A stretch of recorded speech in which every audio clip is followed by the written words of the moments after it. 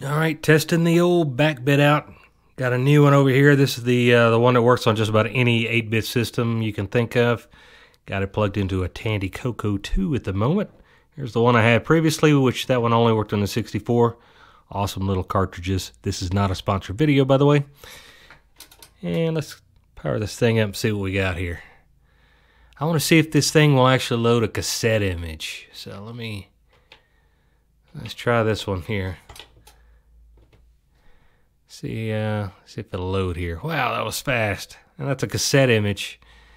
This is Bedlam. It's a text adventure based off the insane asylum in London, built in the 1600s, I believe, or rebuilt in the 1600s. Anyway, yes, it does. It does load cassette images, obviously. You can see it going here. Let's, yeah, this works good. Let's see. Look. Open door.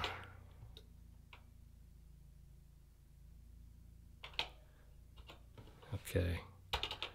West. Oh, I walked aimlessly into a wall. Let's see. South. Okay, here we go. You're in an east-west hallway. Okay, I'll go west in the east-west hallway.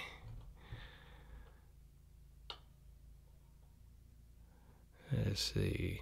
Open green door.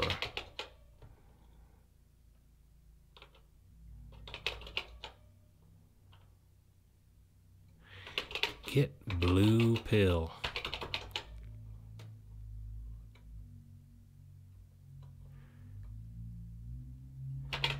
Let's see if I have it, or if it said took the pill. Does that mean I ate it? No, there it is in my inventory, so I guess I still have it.